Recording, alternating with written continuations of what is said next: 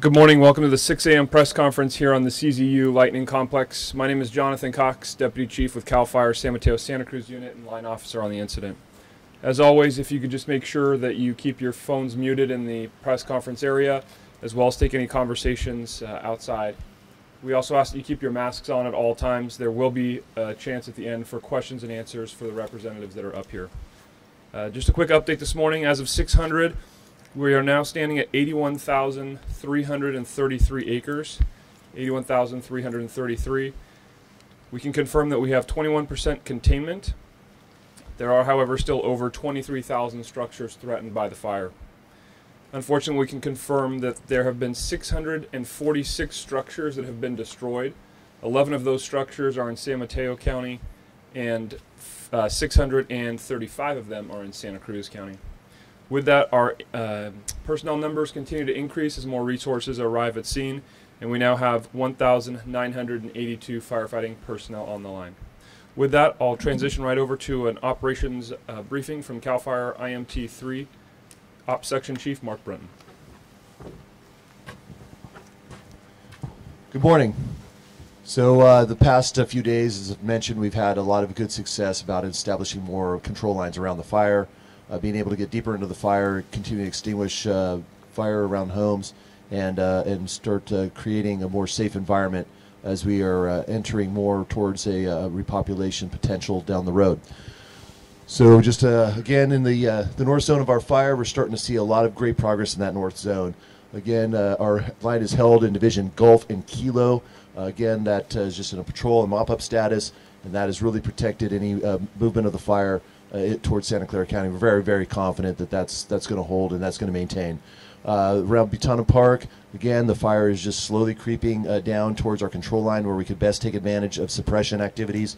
Again, the weather has really mitigated the progression of the fire, which is good. But as far as the operation getting down to fully extinguish it, it's a slow, painstaking process, but we're getting there. Continuing as we move down towards the coast, as you see the black lining on the map, again, that's an area that's been extinguished. We're going in putting control line around it so that we are very confident that that part of it's fully controlled. And we're getting a lot of progress along that way, and we have folks patrolling that, making sure that that is completely and fully out. Moving down towards Davenport, a lot of great progress there. The utility companies are in there working diligently so that we can restore that community so it's operational. The Highway 1 corridor, Caltrans has worked diligently to make sure that that's open and ready to receive people on that roadway. On our south end of the fire, you'll see some black line here, and we'll continue to put black line on the map as the next coming days. Our line is holding very well in that area, and our secondary line, of course.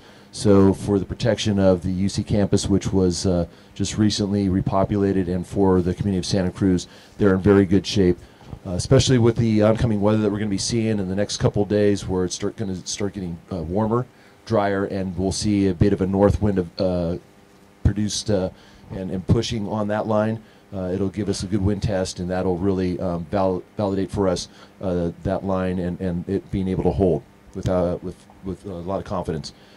Around Felton, we have good line around 3/4 of Felton, and yesterday the big story was burning operation that was going on the north end and tying into the bottom end of Ben Lomond on a line that has been established. That had to be delayed due to the weather in particular. Just wasn't conducive for the burning conditions, so that we wanted to get the right conditions to get the most effective burn possible. The burn operation ended up starting later in the day, around 3 to 4 in the afternoon, and we had to take it slow. It was a slow, painstaking process, so that delayed that. But what I personally witnessed, it was going very well. We had adequate resources. We had highly qualified resources in there, so that we had a very safe, effective burn. And they were able to get probably about just over half, almost 3/4 done. They'll continue that process today. Won't say it's the easier leg of the burn, but it is one that we're very comfortable with, and it's just the weather is what we're doing. So they've stopped it up, make sure that we don't continue on and have not an effective burn. So we want to make sure it's effective and efficient, and that'll continue today, so it will produce smoke. Yesterday afternoon in the daylight hours, people saw a lot more smoke production. That's what it was, and that's normal. That's showed that we were having an effective burn when we had the smoke production that we had. So even from a distance, I could tell they were doing great work. Moving up the Highway 9 corridor, the communities of Ben Lomond, Boulder Creek, looking really good. We have line being punched in behind those communities. It's just slow, arduous work, again, due to the topography and the fuel loading. We've gotten an influx of a lot of resources throughout yesterday. All day long, I saw messages coming in from my my operations section chiefs that divvy out the resources as we receive them to my other partners that run the north and south zone, and we were divvying out those resources accordingly to our needs and our strategy priorities. And we were seeing everything from engines. We were seeing Cruz, which we desperately need. We were seeing our Type 1 Cruz. So everything was showing up that we needed, and we were putting them directly to work. We were also saving a few of them so that we balance out our shift, because they work a 24-hour shift. We don't want to overload one shift and not have a shift that isn't fully staffed, so we're doing a balancing act on top of that. So today, again, we have a very robust shift to be able to tackle this this challenge. The rest of it's looking really good as we're moving up Highway 236. Caltrans in there working so we can gain access even further and deeper and get into the park. Bonnie Doon, same thing. We've got County Roadworks along with our specialty road crews that are going in, getting that opened up so our inspection crews can get in there, that the utility companies, we make it safe they can get in and start doing their work. I know PG&E has been there in full force getting their infrastructure up and running, as well as the other utilities. So we're getting to that point where they're getting their work done, we're getting our work done, and it's a very symbiotic in this challenge. Air support. Yesterday, weather was not helpful to that. We could not get any reconnaissance flights in. It wasn't until very late in the day we get any water dropping flights in. So we didn't have as much success from the air yesterday. We feel moving forward with the oncoming weather, we are going to have a lot more success. Go back to how we were a few days ago, timing out our aircraft, dropping lots of water in support of our ground troops, and work another day closer to accomplishing our mission and getting this this done and people back where they want to be back at home. Speaking next from the Santa Cruz County Sheriff's Office is Chief Deputy Chris Clark. Good morning. Fairly quiet night for us out in the field. There were no arrests, no citations as we continue kind of that trend, which is a good thing. Last night we had 60 officers and deputies that were patrolling. Today we'll have a 42, 21 from the Sheriff's Office, 14 from our in-county partners, and then 7 mutual aid folks from over the hill. In terms of calls for service, we responded to 10 welfare checks last night and 3 suspicious people. On a positive note, and really thanks for the public's help on this, is that we located one of the 3 missing people that we had still outstanding. So Mr. Ranke has been located, and I just want to say thank you for those that that called in and helped us with that. So we still have that brings our total to 2.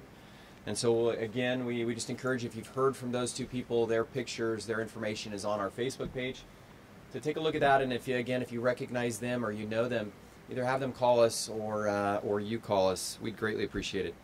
Another thing we were doing, and just for folks at home, animal services, they've been kind of inundated with animal requests to feed animals and to check on animals. We're assisting them with that. Last night our folks hit over 100 different homes in assisting animal services with taking care of pets that were unfortunately left behind. So we're animal services doing everything they can to get out there, and we're helping them with that. And then obviously, as I spoke about last night, repopulation. So that's really kind of where our focus is now, in addition to security, obviously, and welfare checks. But with repopulation, I just want to reiterate to folks who've been displaced to know your zone. I mentioned that yesterday. Going to CAL FIRE's website, taking a look at the incident fact sheet for this fire, and understanding kind of where and what zone you reside, and then again watching to see and following the right channels, right? So CAL FIRE, our social media, making sure it's a trusted source, and then checking that map. And so there's more information to come. There's going to be a lot more information as we go along, but those making sure that you're checking those resources and then taking a look again at that map to know what zone you're in. So definitely know your zone. and then waiting at checkpoints. So I mentioned last night that I can understand people's rush to get back. I would want to get back home, but what we don't want to see, and what I want to assure you is that we want to do this as systematic as possible to be able to get people in as efficiently as possible. So definitely don't feel like you have to wait at a checkpoint for more information. We will absolutely keep you the best informed, so that we can get you home as fast as possible. And again, it's I think I mentioned this last night. Someone had mentioned, is it going to be a foot race between myself and some thief to my house? And that's not the case. So we are going to we will maintain a presence throughout the repopulation as we go along, to make sure that people are settled and safe and things are okay before any of our plans change. So that but what we don't want to see is a whole ton of people at the checkpoint just waiting. It just makes that process less efficient. But definitely keep apprised of the different information sources that are out there between CAL FIRE and us. And then lastly, I just want to touch on again that damage assessment map. We've said it a few times. There's areas that are continuing to be assessed. That map's going to continue to grow, but you can find all that at santacruzcounty.us. And that's santacruzcounty.us for damage assessment map, as well as other resources for folks that have been displaced. Thank you. Next, speaking on behalf of all of the Unified Incident Commanders, is CAL FIRE Incident Management Team 3 IC Billy C. Good morning. Obviously, 1 week ago, we started a large evacuation process that moved several thousand residents out of the area, both for their safety and the safety of our firefighters. Over the course of the next 48 hours, we're going to be looking at repopulating different areas in and around this fire, making the recommendations with our law enforcement partners. Obviously, you heard it needs to be a coordinated and methodical process. We need to ensure that we have electricity. We need to ensure the roadways are safe to travel. We need to make sure that we have corridors for our firefighters to travel in and out of the fire area. We need to make sure the water is in place. That's a coordinated effort. It takes a lot of different agencies to ensure this occurs. Obviously, the community Davenport, you hear that we're working with PG&E in cooperation to get the electricity strung back in that area and get that secure to make it safe. The fire perimeter, each day we're gaining confidence as we increase our resources on this incident. Today we're going to have over 1,000 firefighters out on that line working diligently to gain perimeter control. Each day we increase our containment efforts on this incident, and we'll continue to do that until we have it 100% contained and we've been able to lift the majority of the evacuation orders and warnings in this area. Thank you.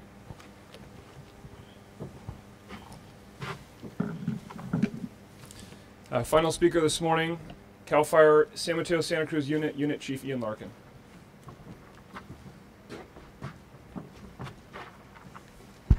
Good morning.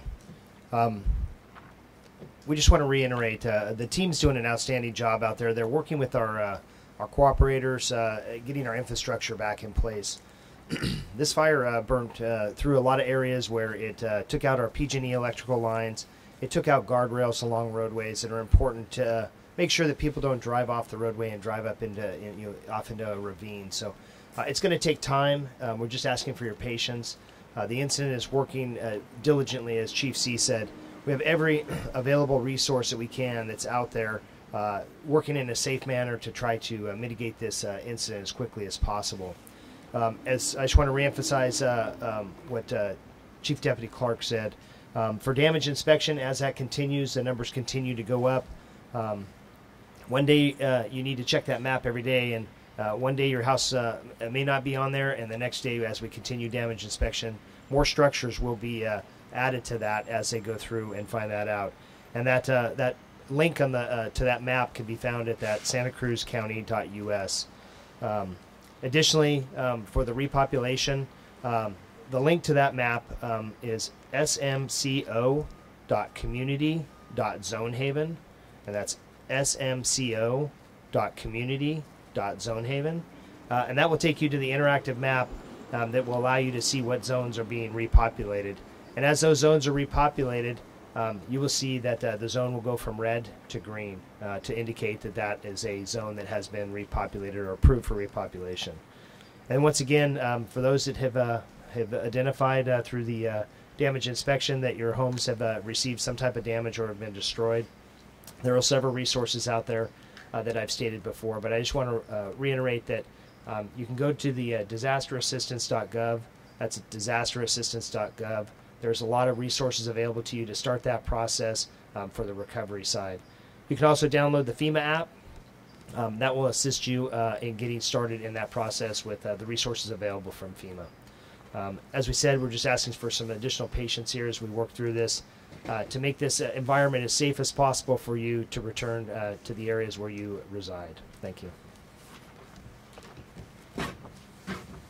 All right, with that, we're happy to answer any questions. Jonathan, the numbers of homes destroyed, are they burning homes, or are you just guys going in there and now just looking at homes that were maybe burned days ago? Yes, the question is related to homes that have been destroyed, and there's damage inspection teams that work for the incident management team that are going through behind the fire to basically catalog all the damage and destruction through there. Speaking with Chief C this morning, they're at about 55% complete of their process. And obviously what they're contending with, Will, at the moment is just getting deep into the fire perimeter with all the trees that are down, the power poles that are down, and the kind of the conditions that they're facing. So it's not new homes burned, say, yesterday, it's just counting the homes. Correct. Thank you, sir. Yep. With regard to repopulation or evacuation zones, might be a question for Chris Clark. There's some chatter on social media from residents that are under the belief that they can get police escorts back in. Can you clarify if that's the case? What are some of those stipulations, if that's possible or if not? Sure. The question's related to what is the information regarding the rumor of getting passes to get back in, and that would be one for the Sheriff's Department. Yeah, so as we've said before, that really we've evacuated an area, and really to be able to better secure that area, to better facilitate the improvement of different infrastructure systems between water, power, and tree cutting, and allowing CAL FIRE to to make sure their lines are established and put this fire out. That's the focus. So there is there's no system for passes or anything like that if you're not an essential worker on the fire. And then does that answer your question, Tom?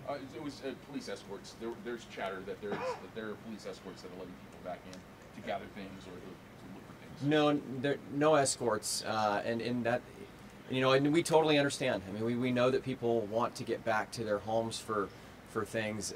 If it's life-saving medication, we've said this before. If it's something, but we've also encouraged people that if you need it, if you could go a different route to obtain that sort of stuff, to do that. But at this time, we're just trying to emphasize, making sure that area is clear for all those crews to be able to clean up the roads, put back the power, restring the lines, redo water conduit, all that stuff, which is going to take time. But just giving them space to work, and that's really where we're asking for patience. The quicker and the better that they can work, the faster that they're able to repair that stuff.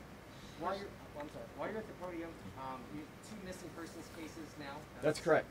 What happened to the other ones? They were found, they called in? Yes, combination of all that. As I mentioned, we had detectives working on those, and we'll continue to work. Right now, again, we have 2.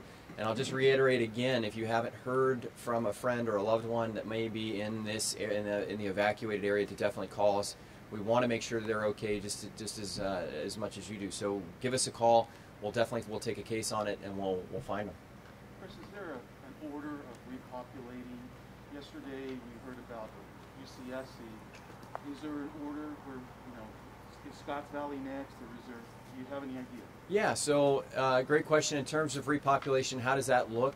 So and I mentioned this last night, from least affected to most affected, basically going from the outside in, and then doing that in a systematic fashion.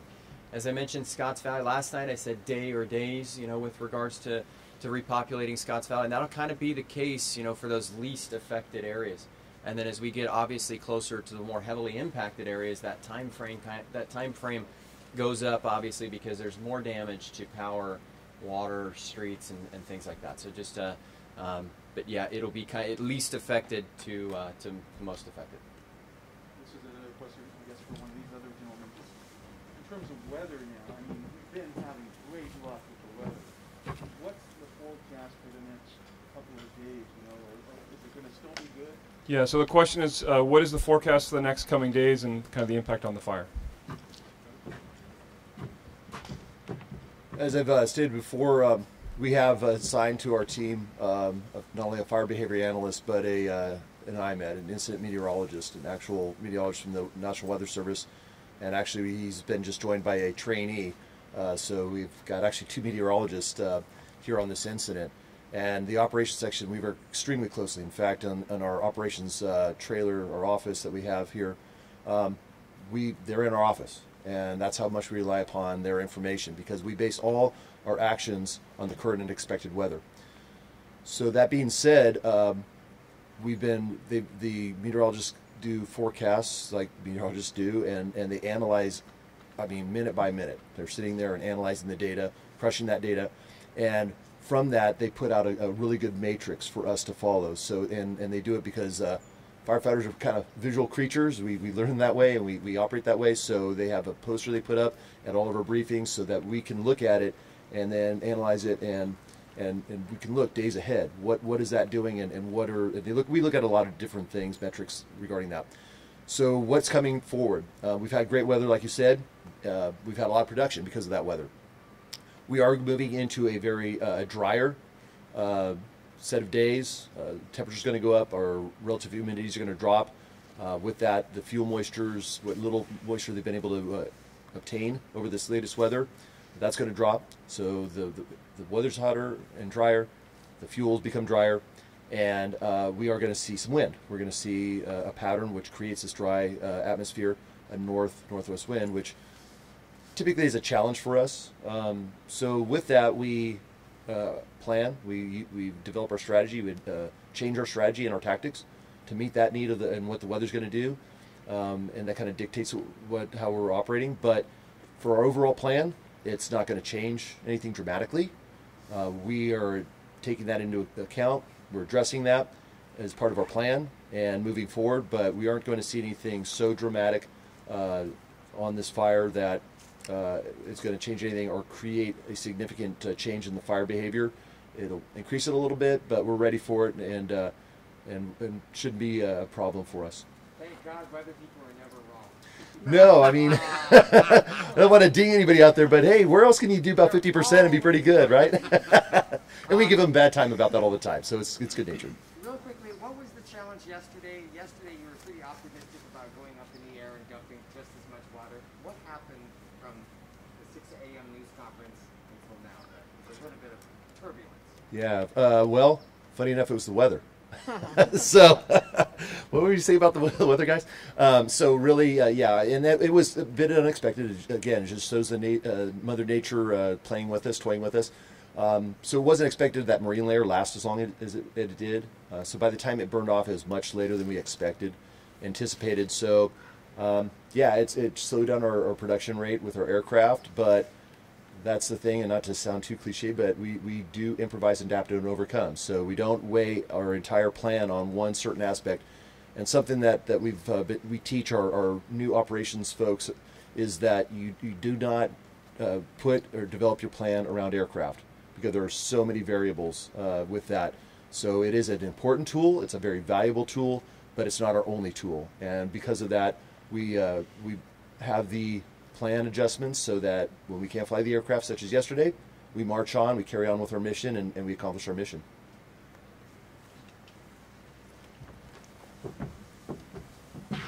Randy Gordon with KBCZ, Boulder Creek Community Radio.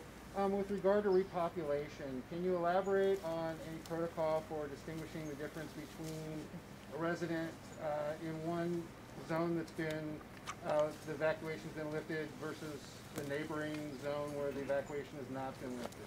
So your question is really about kind of the specifics of how, when you release a zone, it's controlled between two different zones. Right. Yeah. And how you distinguish between two residents that show up and say one's right on the border of a neighboring zone that's been lifted. Sure, I'll let the sheriff's office answer that. Yeah, so in terms of the zones, obviously knowing what zone you're in is important, but at the same time, like there's a system in place on our end where we're going to be checking to make sure, because obviously having a bunch of people show up at a checkpoint and all of them, or there's people that could say, hey, I'm in that zone. There's going to be a vetting process to make sure that's the case, and that's because we don't want to obviously send people into an area that's been evacuated that could pose a threat to not only the security of that area if people are trying to get in there, for the sake of looting, which hopefully is not the case, but also to give people space to be able to work, as I mentioned before. So there'll be a vetting process at the checkpoints and making sure that that when people go back, that they're going back to the right areas. All right, as we close, for the media specifically, as you're in and around the fire area, we just ask that you be extremely careful. It is dangerous in there, trees are falling, and we just ask, please be careful in there and look up at where you're at. We will have another press conference this evening at 6 p.m. Thank you for joining us. This concludes the 6 a.m. press conference.